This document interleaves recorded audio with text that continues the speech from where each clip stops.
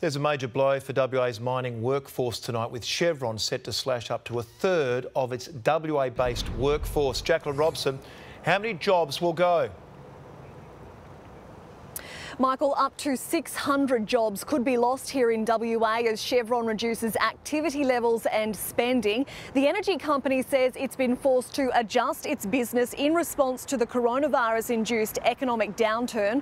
Oil companies are facing a collapse in oil prices. Chevron last week suspending 400,000 barrels of its annual production. The energy giant says it's too early to say exactly how many jobs will go, but plans to slash up to 30% of its Australian workforce. Direct employees and contractors will likely be hit. Michael? It's a major blow. Jackie, thank you.